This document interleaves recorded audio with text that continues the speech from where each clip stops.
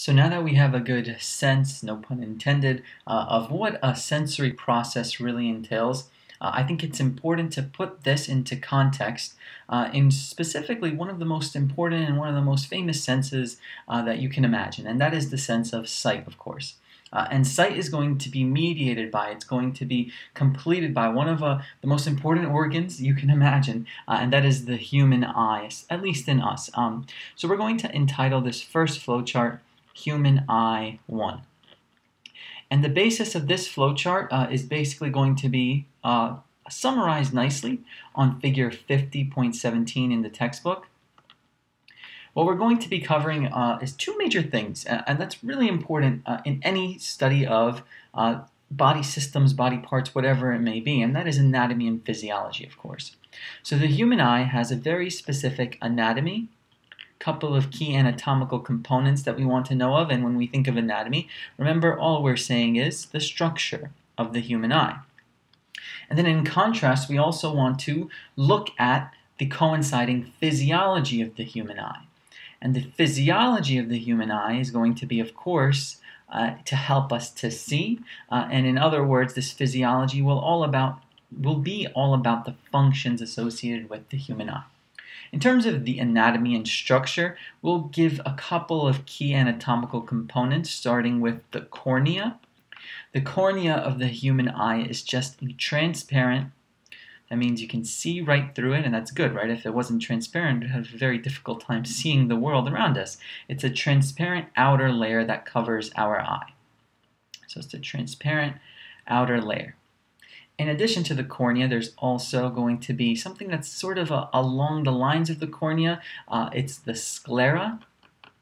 The sclera of the human eye, I just think of this as the whites of our eye. The whites of our eye is just a bunch of connective tissue that helps ensure that the eye stays in place, that it's nice and tucked in within that eye socket. This is really just the whites of the eye.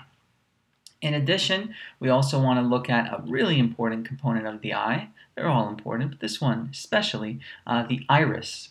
The iris is actually very famous because it is the colored portion of the eye. This is the exact structure that looks blue, or that looks brown, that looks hazel, green, whatever it may be. That's the colored portion of the eye. But besides giving us that color, the iris is also going to be super, super important in letting light in. The amount of light and how much light that gets into the eye, which is going to be important in the physiology in just a second, is very much regulated. It is controlled by the iris. So we'll say that the iris is going to be the one that regulates the anatomical structure, that regulates light entering the eye. But actually, specifically, there's a portion of the eye that I'll cover right now that is the pupil.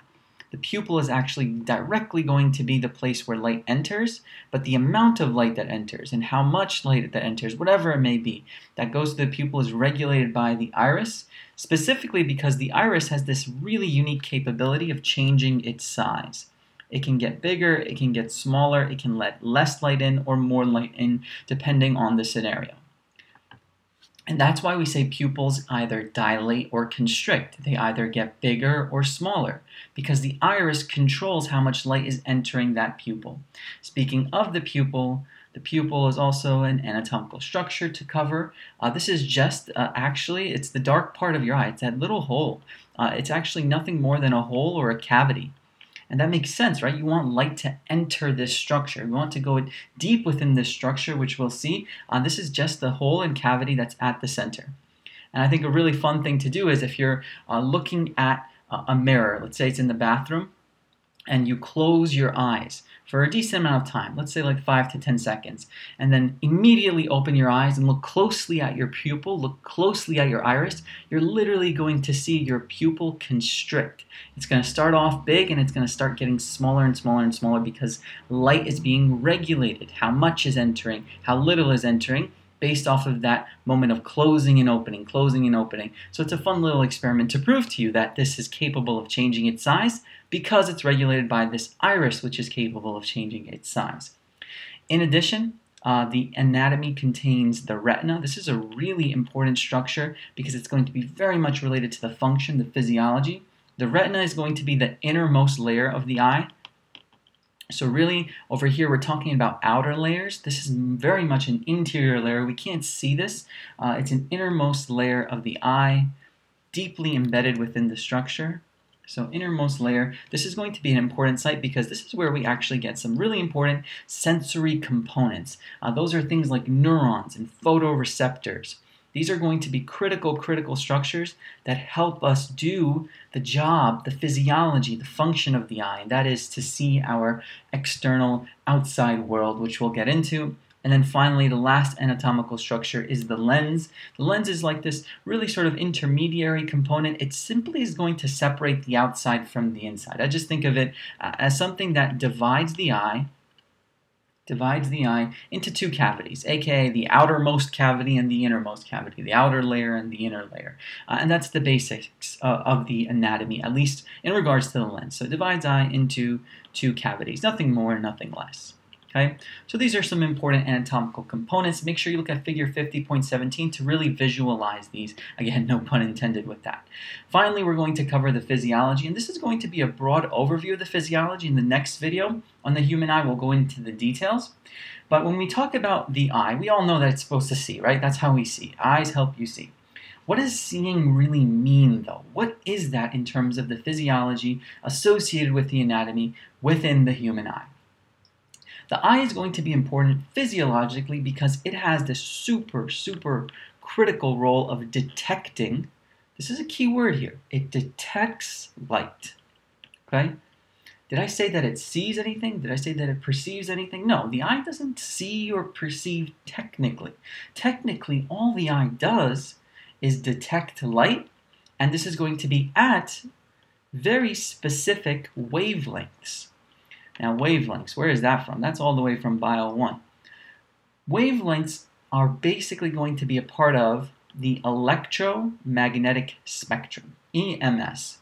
Way back when in Bio 1, we talked about the EMS briefly, that there's this broad range of visibility. The EMS contains things like gamma rays, X-rays, UV rays, infrared rays, radio waves, TV waves, whatever it may be. What do we see as part of the EMS? We see what's known as the visible light portion. And of course, we see that because it's visible to us. This is a very small sliver of the EMS. If you look at the electromagnetic spectrum, it contains all of those things I mentioned, gamma rays, X-rays, whatever it may be. But what our eyes do physiologically is that they can detect the visible light portion, the visible light wavelengths of the electromagnetic spectrum. Again, key word here is that the eye physiologically detects light. What about seeing? What about actually perceiving our outside world? That's going to be actually the job of the brain. And to sum it up, we essentially can say that the information, let's say the eye info, the light that's detected, whatever is being technically seen on the outside environment, that information will be passed to the central nervous system, the CNS, via something known as the optic nerve. Now, this is going to be highlighted in detail in the next video, but just understand that we're taking the information that we've detected, that we've sensed from the outside world, that sensation of light entering the eye and passing it on to something that's able to actually interpret that message. This is why we say that the eye detects light, it detects an image, but what actually sees the image? That's our good old brain. The brain, in quotes, sees the image. The brain, in other words, I like to think of it as interprets the image, understands that what you're looking at, if you look outside, is a tree. That tree is understood as a tree because the brain has gotten enough information passed on to it by the detection of light done by the human eye all from the beginning in order to interpret that image. That's a key distinction between what the brain does and what the eye does. Interpreting, I would even say recognizing, whatever you want to call it, the brain interprets. The brain recognizes whatever image that is going to be perceived by our central nervous system. So that's a broad overview of the anatomy and the physiology. In the next video, last video on the human eye, we'll go into the details of how all of this goes about in terms of a sensory process.